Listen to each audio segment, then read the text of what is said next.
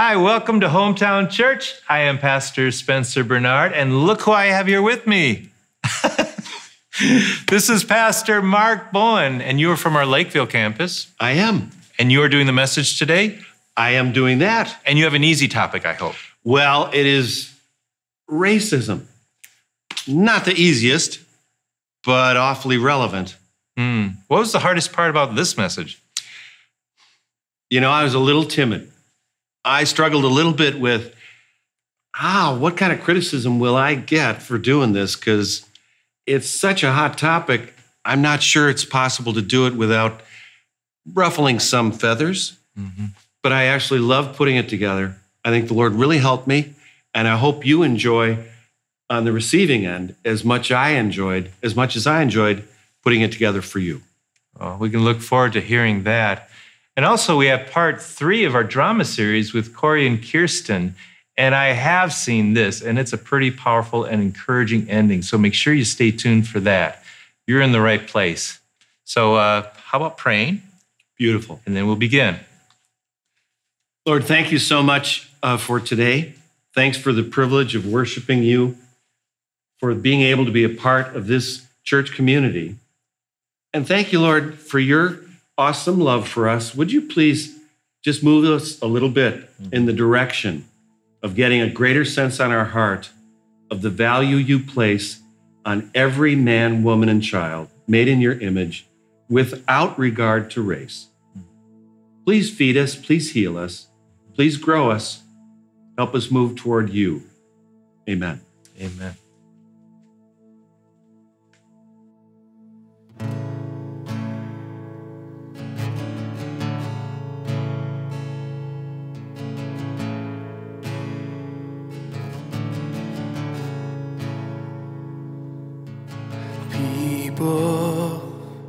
Come together, strangers, neighbors, our blood is one.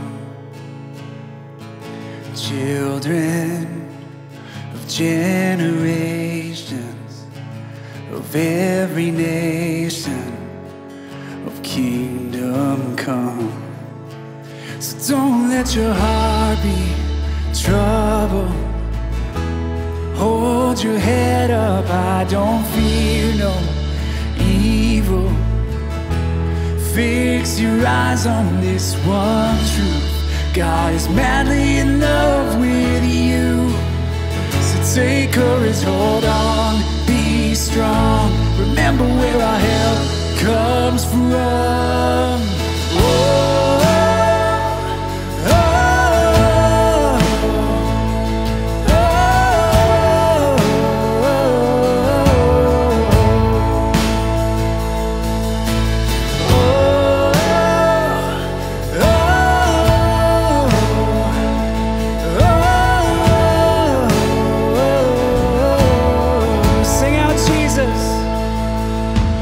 Jesus,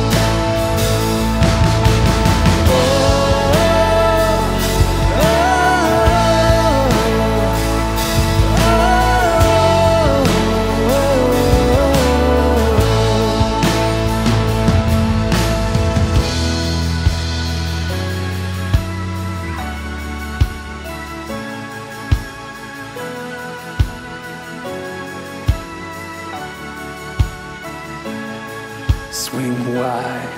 Oh, you heavens, let the praise go up as the walls come down. All creation, everything with breath, repeat the sound. All his children, clean hands, pure hearts, good grace, good God. His name is Jesus. Sing it out, swing wide, swing wide. All you heavens, let the praise go up as the walls come down. All creation, everything with breath, repeat the sound. All his children, clean hands, pure hearts, good grace, good God. His name is Jesus. Swing wide, swing wide. All you heavens, let the praise go up as the walls come down. All creation, everything with breath, repeat the sound. All his children, clean hands, pure hearts, good grace, good God. His name is Jesus. Oh, oh,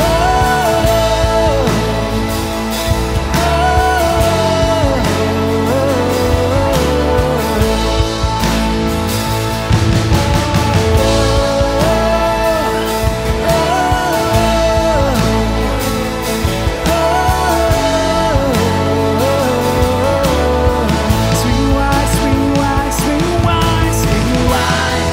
All you heavens, let the praise go up as the walls come down. All creation, everything with breath, repeat the sound. All his children, clean hands, pure hearts, good grace, good God. His name is Jesus. Shout this out, Jesus. Jesus, our redemption, our salvation is in his blood. Jesus, light of heaven, friend forever, his kingdom come.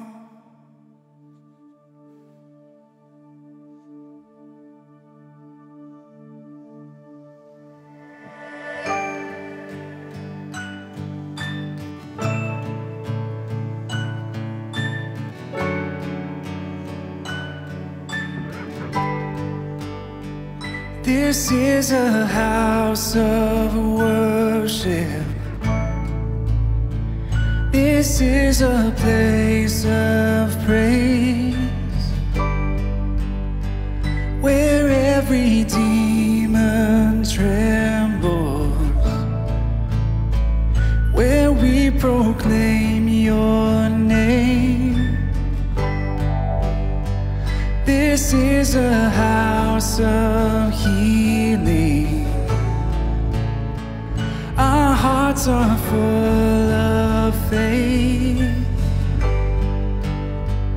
You have our full attention. You have the final say. Come alive in the name of Jesus. Come alive in the name of Jesus. This is a house of miracles. We bring everything to the feet of Jesus. Everything in the name of Jesus. This is a house of miracles.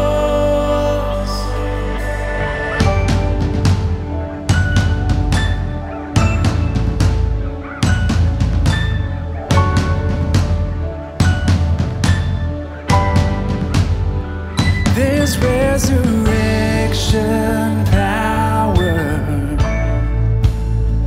Your blood runs through our veins. Your kingdom triumphs over even the coldest grave.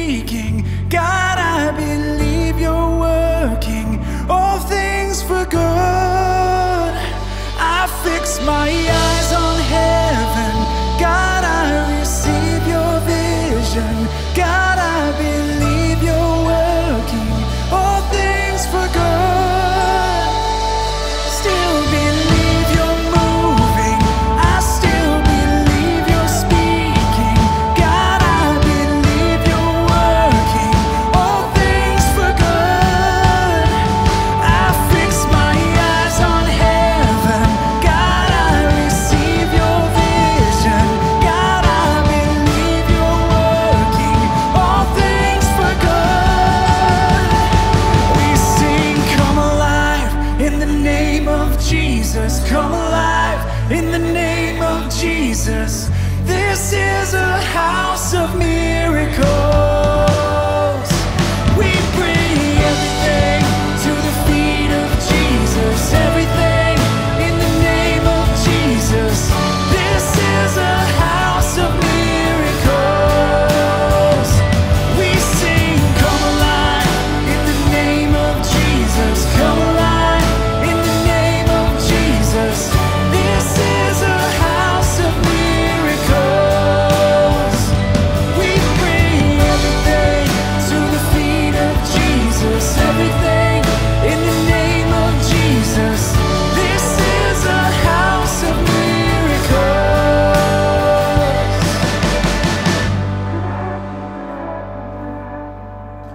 Amen, Lord God. Nothing is impossible for you. We still believe you're moving, and you said that you would build your church upon this rock, and not even the gates of hell would overcome it. Lord, nothing can separate us from you, and nothing can divide us as long as we trust in you. We praise you for that, Lord.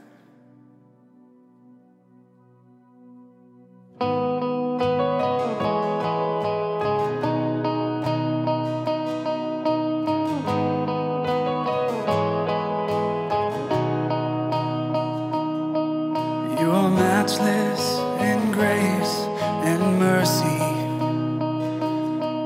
There is nowhere we can hide from your love. You are steadfast, never failing. You are faithful. All creation is in awe of who you are. You're the healer of the sick and the broken. You are comfort for every heart that mourns. Our King and our Savior forever. For eternity we will sing of all you've done.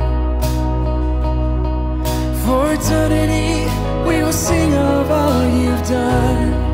Oh, we sing, God with us, God for us. Nothing can come against, no one can stand between us. God with us, God for us. Nothing can come against, no one can stand between us. Oh.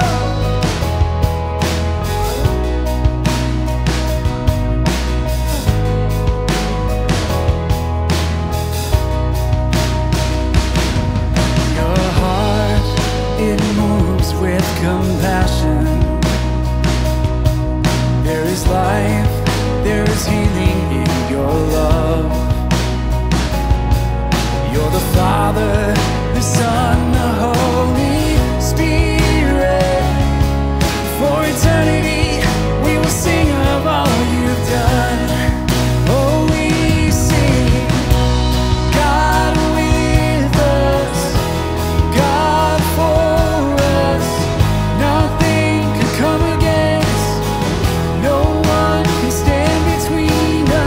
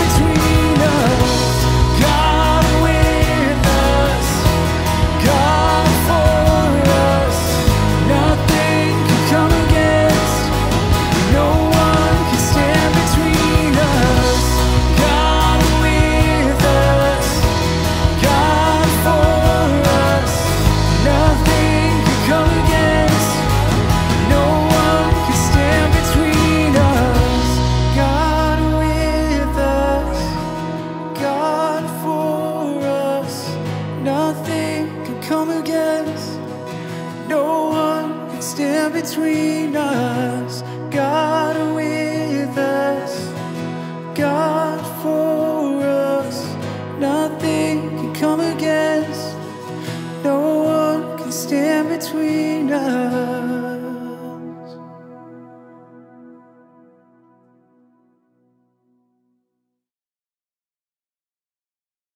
Where are your priorities? Blue lives matter. Black lives matter. You need to put on a mask. We need to open doors. Socialists. Fascists. People like you are the problem.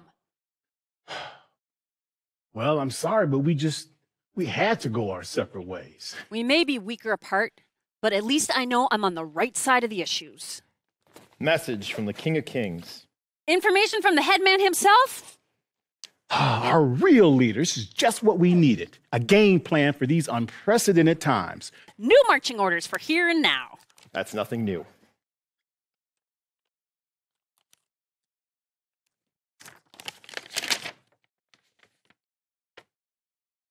You are a chosen people, made up of men and women, blacks and whites, zealots and tax collectors. Be very careful then how you live. Do not live like the Gentiles. Do not live like your neighbors. Don't live like your friends. Don't live like Democrats. Don't live like Republicans. Don't live like the right. Don't live like the left. Live like Christ. Live like Christ. Be very careful how you live. Not as unwise, but as wise, making the most of every opportunity. Follow God's example and walk in the way of love. Not the ways of cleverness or cuteness, not snarkiness, sarcasm, or snideness, in love. Don't let any unwholesome words come out of your mouth, but only what is helpful for building others up according to their needs, that it may benefit those who listen. Be quick to listen and slow to comment. Don't sell your soul for a like and a share. Do not be deceived, for we are not fighting against flesh and blood, or a people, or a party, or an ideology, or a group, or a mob, or a type. Don't give the devil a foothold. Don't give the devil a foothold. Our fight is not won online, not at your get-together. It's not won in the voting booth, not in the polls, not in the media, and not in your rant. The fight is done on your knees. Fight in your heart. Finally, I pray that all of you may be one, so that the world may believe. So that the world may believe.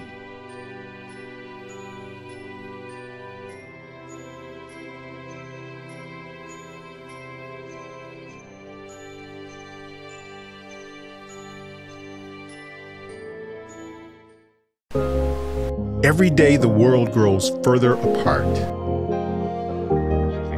Every issue creating more and more conflict.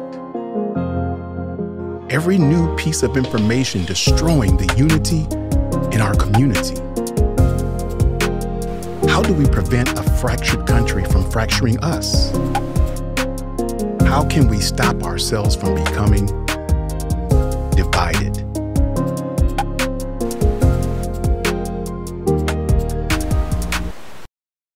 Thanks for joining us today as we wrap up our series of messages, Divided, Preventing a Divided Culture from Dividing Us. In week number 1, Brent talked about how the tendency to choose sides and how to deal with that pressure. Week number 2, Kit talked about what is your greatest source of identity so that a particular issue doesn't get too big and be the place where you derive the sense of self that you really do need. Last week, Spencer talked about how to handle it when Christians disagree, and he exposed us to excellent content from Romans 14 that's really practical. Today, we're going to go where angels fear to tread. We're going to talk about racism. When racism divides community. And we'll be looking at Moses in Numbers chapter 12. And I know this is a hot topic, and I would appeal to you to listen carefully and be open to the possibility that there's some important learning for us on this subject. There has been for me. Before we jump into that content, let's do a little experiment, a thought experiment, with regard to drawing conclusions based on appearance. And for this experiment, we're going to use Rob Bussey's great-grandpa, who Rob affectionately refers to as Papa Joe. Papa Joe was an Arctic explorer, and he had some unique traits, didn't he? And based on this appearance, my conclusion, and I said it to Rob, was, oh boy, he must have been a really tough old bird. And Rob said, no, Papa Joe, he was very kind. He was a softie. Used to bounce me on his knee and sing me nursery rhymes. And okay, so I made that all up. That was fake news, but I did get your attention, didn't I? This isn't Rob Bussey's Papa Joe. But judging by appearance gets us into trouble. And the next image is real news. It is not fake news at all. This is my daughter, Joanna, and her soon-to-be fiance, Vic. I love them both. And over the course of the last 6 months, I've been learning from Vic some things I really needed to learn. Vic works at a hospital in the metro area. He's going to nursing school and works in the hospital as a nursing assistant. Would you believe? I could hardly believe it, but I do now. 2, 3, 4 times a month, Vic is disparaged by patients who use the N-word to describe him. I was shocked. 3, 4 times a month. He said it's getting worse, not better. And he's a really good worker. And he's got a great attitude. He's got really good people skills. He's got high character. And yet, because of his chocolate-colored skin, there are patients that refer to him using the N-word routinely. And what does that feel like for him? I asked him. And he said, it really hurts. I feel totally disrespected. I feel like I'm being treated like a dog. And he said, on days that are really tough, when I'm stretched thin between work and school and a little sleep deprived, it's tough to fight the anger. And sometimes I feel despair. You know, this is Minnesota. This is 2020. This isn't 50 years ago in the Deep South, below the Mason-Dixon line.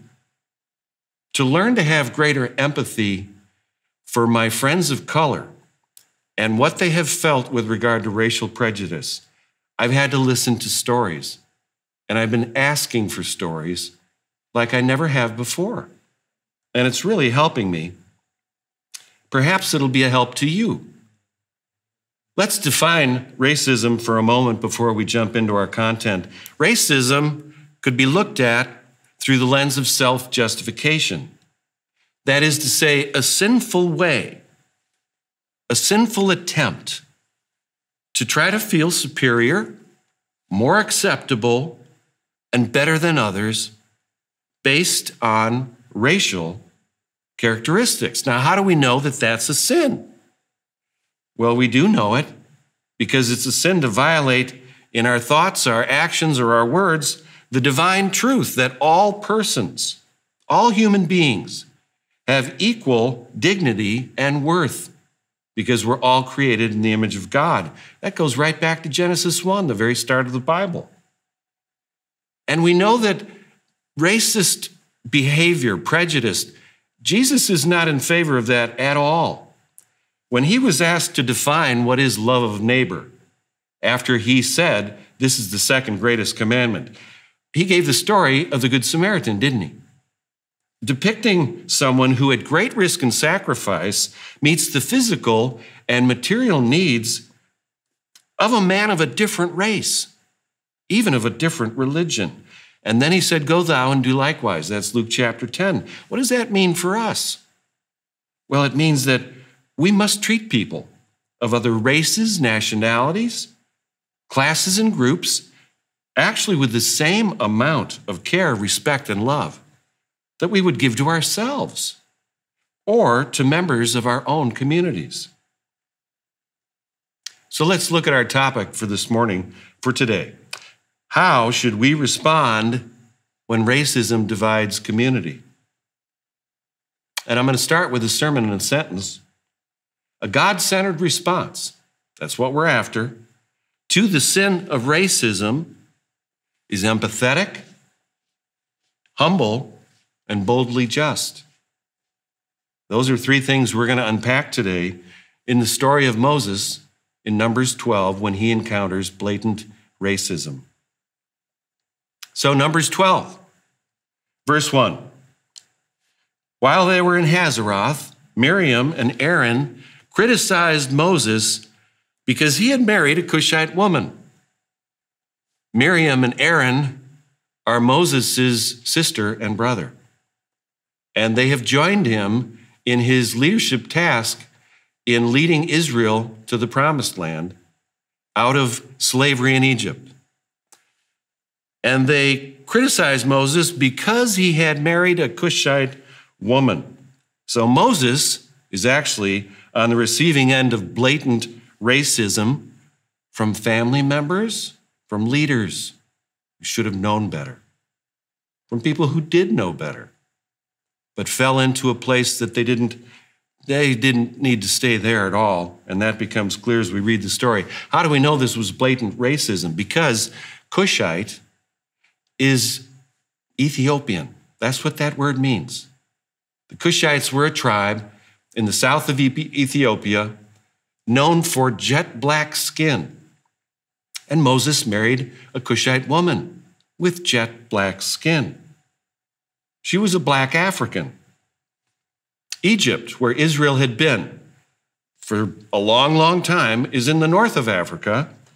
They're not totally jet black typically. Egyptians, that is, they're more like bronze. So the Ethiopian, the Cushite lady, stood out. And what about Miriam? And what about Aaron? Well, they're Middle Eastern, so they're not Caucasian. They've got olive skin, probably.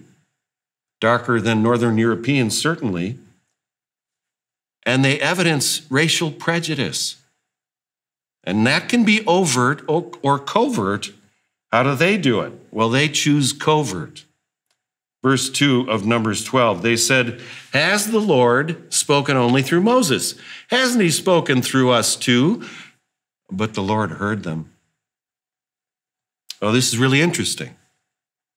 Sometimes, perhaps most times, racism is camouflaged behind other objections. And God knows when it is.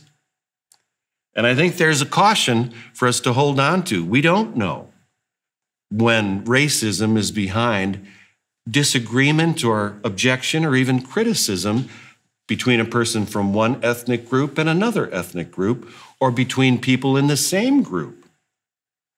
We don't know. God does. And this is a balance issue. Part of what we need to be careful about is don't assign racism to every disagreement between people of different ethnicity or culture. That's a mistake too. It's naive to think it's never there. And it's not wise to think that's always at the root. Neither one is wise. God is the one who knows. The next verse tells us something that's kind of incredible. It's a parenthetical statement about Moses. It says, now Moses was very humble, more humble than any other person on earth. Wow, that's an incredible statement. And it's placed right in the middle of this passage where he's dealing personally with blatant racism, prejudice that is harming community right then and there. This is a theme that is interesting in how Jesus addresses it. The theme of humility was addressed by Jesus in the Beatitudes, and he said it this way: God blesses those who are gentle and lowly, for the whole earth will belong to them. Those words, gentle and lonely, they are the English translation of a Greek word that means meek or humble. Meek. This is really interesting. The first beatitude was, God blesses those who are poor in spirit, for theirs is the kingdom of heaven. Well, that one's kind of easier to define than meek. Poor in spirit means you're in touch with the fact that you really need God. You recognize you've got some moral bankruptcy you can't fix. Another way of saying poor in spirit is in touch enough with my own depravity that I embrace God as my Savior. That's why in Blessed are those who are poor in spirit, theirs is the kingdom of heaven, Jesus actually connects wise self-awareness with regard to personal weakness and depravity and moral bankruptcy with being open to the gospel. But the third beatitude, blessed are the meek, for the whole earth is going to belong to them. Well, that's harder to define. Meek, what is it? Well, it's not weakness. Meekness is not weakness.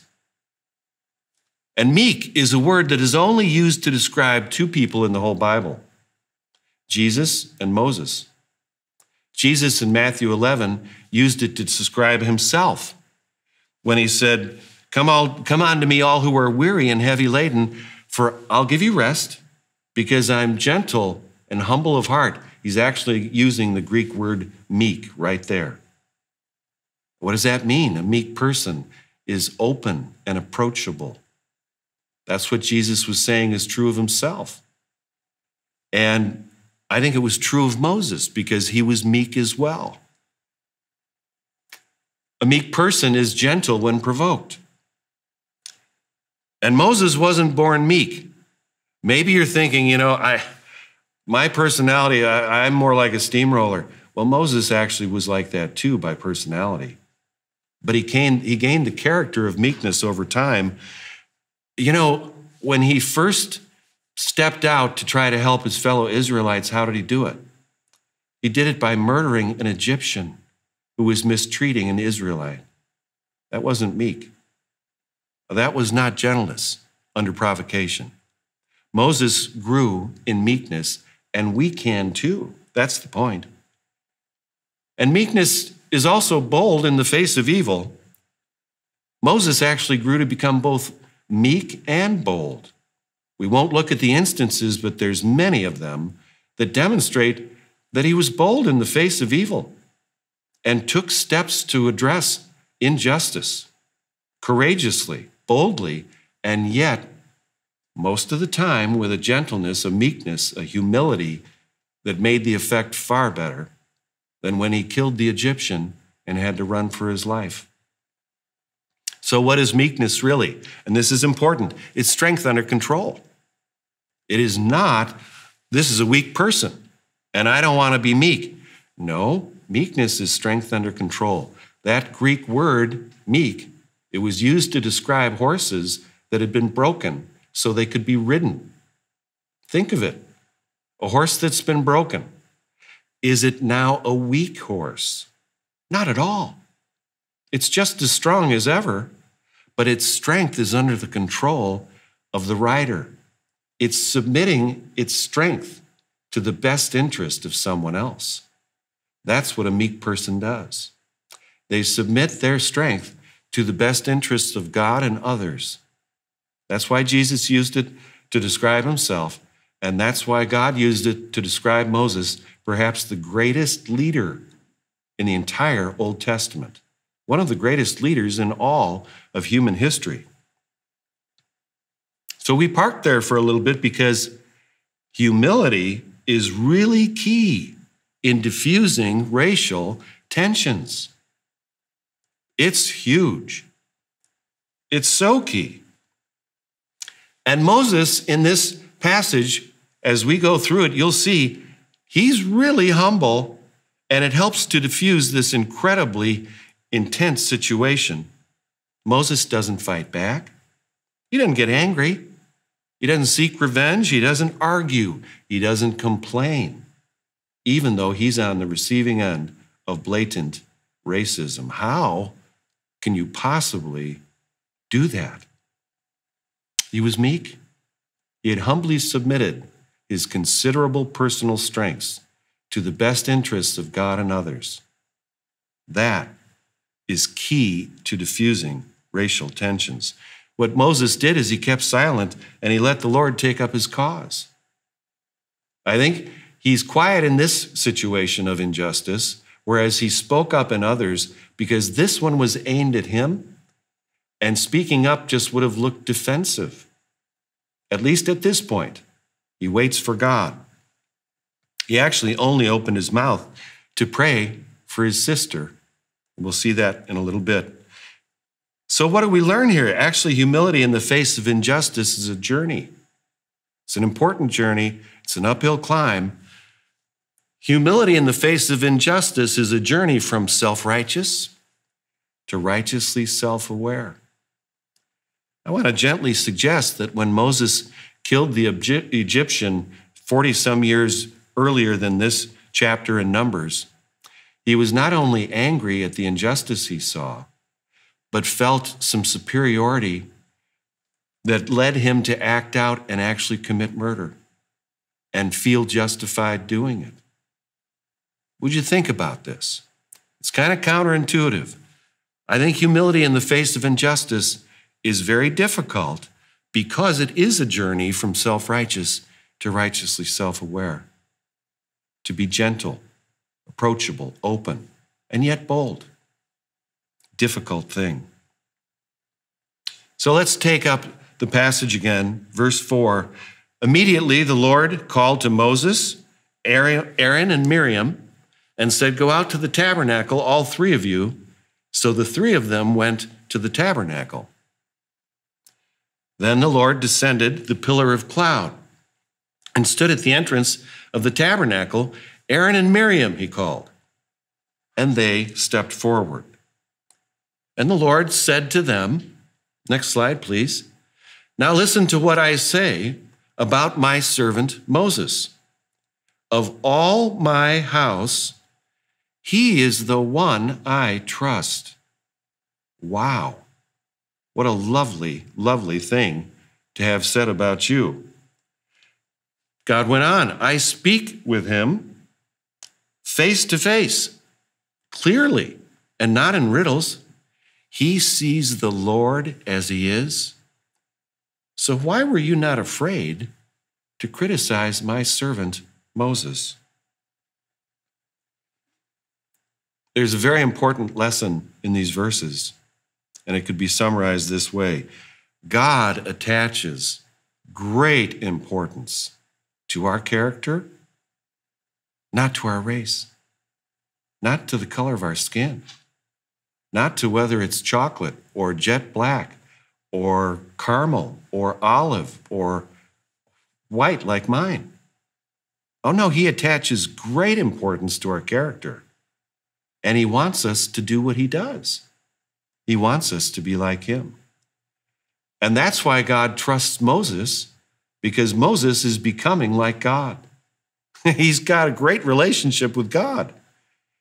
He's the most humble man on earth. He's really submitted himself, his considerable strengths, to God's agenda and to the best interest of others. This is a beautiful thing, that God attaches such importance to character, not race. You know why? Because it levels the playing field. And it's such a comfort to know this when people don't do this. When they lump us in with a group without knowing our character and maybe have some prejudice against us, and there's plenty of that going on these days. Well, it's comforting to know the ultimate judge doesn't do that. The next verse, verse 9, says this: "The Lord was very angry with them," meaning Aaron and Miriam, "and he departed. As the cloud moved from above the tabernacle, there stood Miriam, her skin as white as snow from leprosy. Wow. What does that tell us? It tells us this: racism offends God. Oh, yes, it does. He takes it very seriously.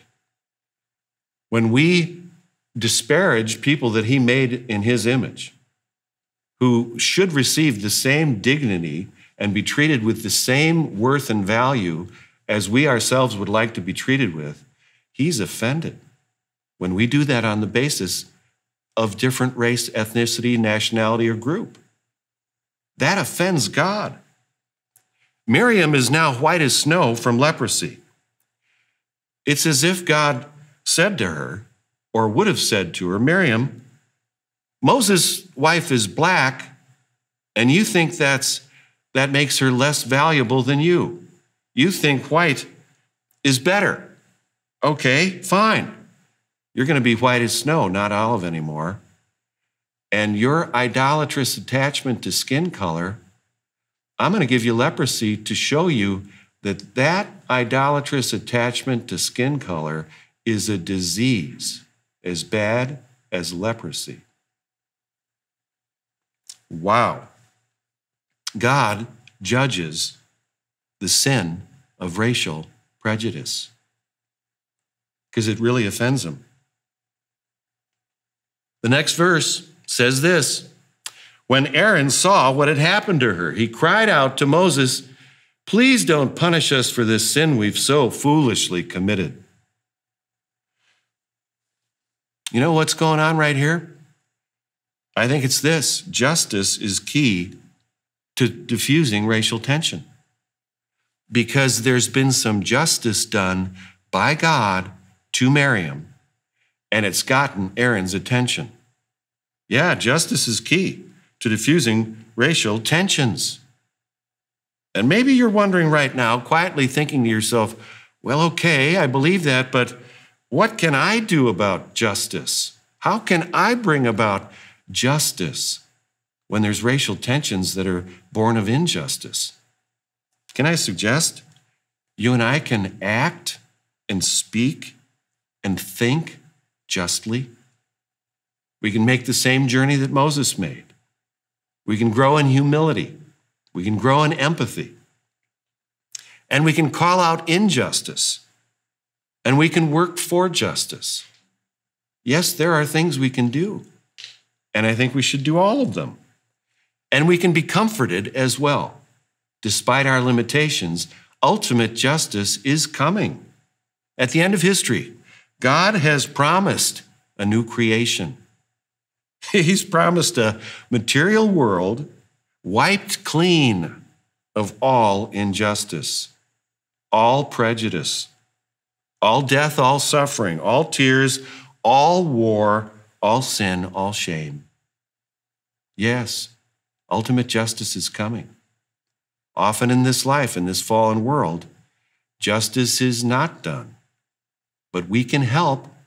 And ultimately, God is going to fix that broken picture. Can I suggest a 4-way test if you have the opportunity and feel led to confront injustice? There's a 4-way test. And I've learned to use this with myself, not just the way I should have, but I'm learning.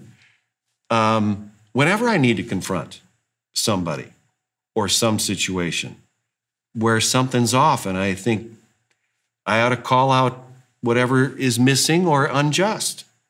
A 4-way test. Is it true? What am I getting at there? Ask the question, if I think there's injustice here, could it be bias confirmation? Or even some fake news? Do I have all the information? Am I really seeing things as they really are? I think that's important. These are slow down questions before you confront or try to call out injustice. Secondly, am I tender? Am I tender?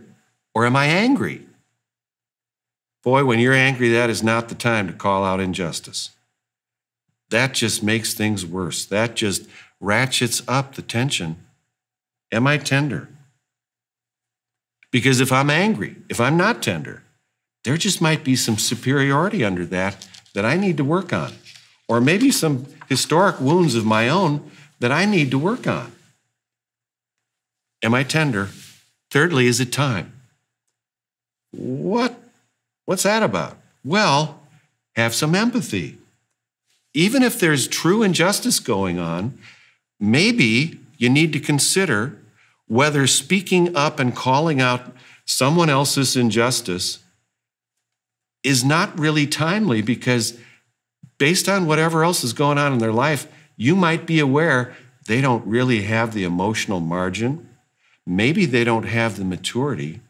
Maybe they don't have even the time to address this realistically now. Jesus did something incredible in John 16. He said to his disciples, I have much more to say to you, more than you can now bear. This is right before he went to the cross. He said, I got much more to say to you. And it had to do with all sorts of things they needed to hear. But more than you can now bear. It wasn't the time. You know what the Gospel of John records? Jesus didn't say anything else to them. He trusted the Holy Spirit to say to them what he could have, but they couldn't receive at that time. That's an important question. Is it time? Lastly, will it build trust? You know, a simple question. May I speak to you about something that I think is off? May I have your permission? And if they say yes, going forward builds trust. If they say no, trust the Holy Spirit to lead them where they need to go, because they're not ready to follow you. Our last verse in this passage is verse 13. And it says this, So Moses cried out to the Lord, O God, I beg you, please heal her. What is this? Oh, this is empathy, which is key to diffusing racial tensions. And the incredible thing is that Moses is being empathetic to his sister who is racist right now. He's empathetic with her broken, fallen condition and her own blindness to her blindness, because he's been there before. He prays for his enemy. Who does that remind you of? Jesus on the cross, praying, Oh, Father, forgive them. They don't know what they're doing. And Moses effectively is praying for his enemy. He's really empathetic. And this is such a powerful thing in diffusing racial tension. Can I just make a confession on behalf of Hometown Church's leadership? And I've got the senior leadership team's permission to say this and the teaching team's permission. We really missed an opportunity last summer to lead with empathy when our cultural moment was so loaded with racial tension. George Floyd was killed on a Monday. What we didn't do that following Sunday was devote the message and the service to that cultural moment and giving empathy to those that really needed it. Who's that? Well, now I know because I've been listening better. People of color who that week and even since have been reliving their own experiences of the evil of racial prejudice. We could have given and should have given empathy to the authorities, to law enforcement authorities who were risking their lives to maintain law and order amidst the evil of mob riots. Mike Langlois and I, in that regard, both know police officers who for years have worked in the 3rd Precinct in Minneapolis that was burned down.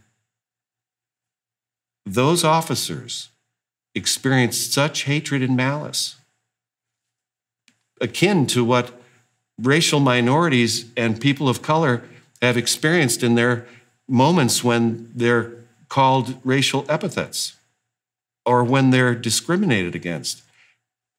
You get lumped into a group without any knowledge of your character, and it's hateful and malicious. And my friend, who's a police officer in the 3rd Precinct, he was one of the last guys to get out before they burned it down. He said, you wouldn't believe the hatred. Shocked. We didn't give empathy to the authorities that were fighting tooth and nail to try to hold together law and order. We didn't give empathy, not enough, to our friends, to our community, people of color reliving their own experiences of racial prejudice. And how about the minority, mostly minority business owners who lost everything when their retail shops were destroyed, when they were looted, when they were burned to the ground? I apologize on behalf of our leadership team, on behalf of the teaching team. And I confess to you that that week as we discussed it, my vote was, no, let's go forward with the content we had planned. I was tone deaf. I missed it. We missed it. We're sorry. Because empathy is really key to diffusing racial tensions. But let's be comforted, even as we repent. In the end, God is going to do away with all racism without doing away with all of us. How could that be? Well, it's because of Jesus. Jesus took on himself the penalty for all of our sin, racial injustice and every other kind. This is a comfort. He's going to do away with all racism without doing away with all of us. We've got lots of work to do in the meantime. And may I ask you to remember and think about racism as a form of self-justification, a sinful way, and there's lots of sinful ways to try to feel superior, not just racial prejudice, but this is one form of self-justification, a sinful way to feel superior, more acceptable, and better than others based on racial differences. And maybe you don't struggle with racism, and that's great. But don't you struggle with self-justification? And can't that give you a little more empathy for people where the bird of depravity of racism has flown over their head and they've let the bird nest in their hair for one reason or another? No good reason to do that, but some folks have. Couldn't we have empathy for them like Moses did for his sister? Because of our own going deeper in the gospel, a self-awareness, not a self-righteousness. Apart from the mercy of God, I deserve wrath. Maybe that bird didn't nest in my hair, but others surely have, other birds of depravity. Can I ask you to consider a personal application? Repent. Whether you struggle with racist thoughts or whether you've been on the receiving end of racial injustice, can't we repent together of the sin, at least, of forgetting our gracious acceptance by God at the costly sacrifice of Christ? Because when we forget that's our main identity, all sorts of other problems prop up. Perhaps, like me, you'd benefit from listening to the personal stories of persons of color in your life. Maybe you don't have enough persons of color in your life to hear their stories. May I suggest, watch the videos that we're posting online from our racial advisory team. Every one of those persons of color have experienced some painful racist moments in their lives. And they're telling those stories with humility, with empathy, and with a desire for more justice, which is all good. And might you intentionally develop friendships with persons of different race, nationality, community, at least experience from yourself, so that we can be more like God's love with skin on right where we live. Let's pray. Lord, thank you for this delicate topic. Thank you for your addressing it. Thank you, Lord, for your wisdom, for your empathy.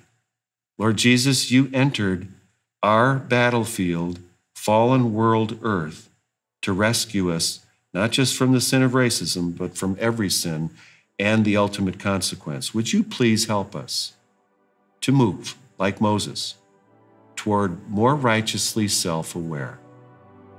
Thank you, Lord, for your promise to the meek. Oh, you're going to inherit the whole earth. I look forward to that, Lord. And in the meantime, let's keep repenting. Amen.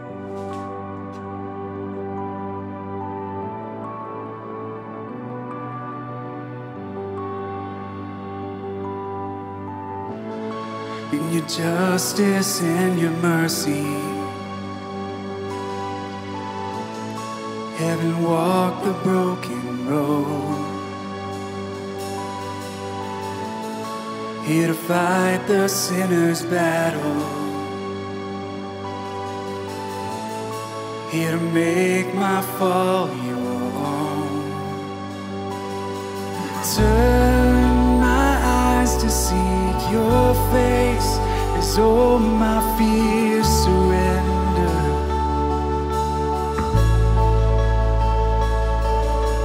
Hold my heart within this grace where burden turns to wonder.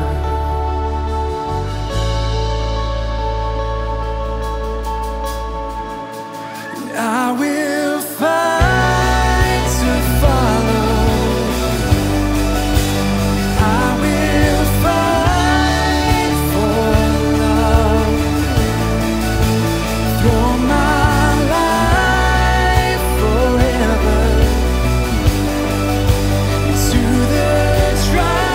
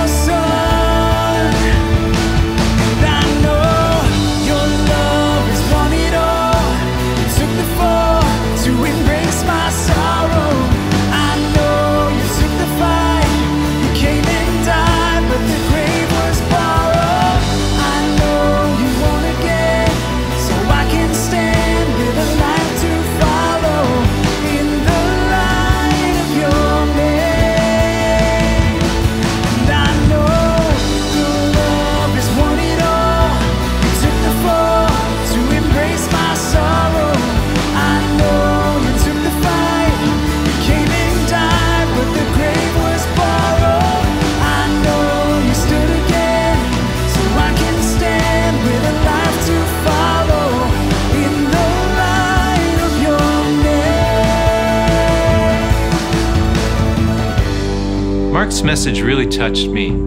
He showed me things from Scripture that I'd never noticed before, and I especially liked how he defined humility as being a journey from being self-righteous to righteously self-aware. I also loved how he reminded us of the importance of empathy and how empathy is key in dissolving racial tension. You know, the economic impact of this pandemic has hit inner city and immigrant churches particularly hard. Many are in danger of closing their doors and are putting their pastors in very difficult situations. We would like to rally around some of these churches and support our brothers and sisters in Christ at this time through organizations like Be the Church Minnesota and possibly others. Be the Church and their One Fund campaign has been developed by Transform Minnesota and has the involvement of Pastor Andy Gray from our sister church, the Urban Refuge. You can learn about this organization at www.bethechurchmn.com. After I pray, I'd like to close the service with a video that highlights their One Fund campaign. Because of your generous contributions to our Kingdom Builders Fund, we have already donated $20,000 through the One Fund campaign to help churches in need. On behalf of Hometown Church, I just want to say thank you for your generosity. Let's pray. Dear Lord, I want to thank you, Father, for the wonderful word you gave Mark to share with us today. Lord, please use this church to begin healing racial tensions, Lord. Help us to learn empathy and understanding, and help us to remember we are all united by faith in your Son, Jesus Christ. In Jesus' name we pray, amen.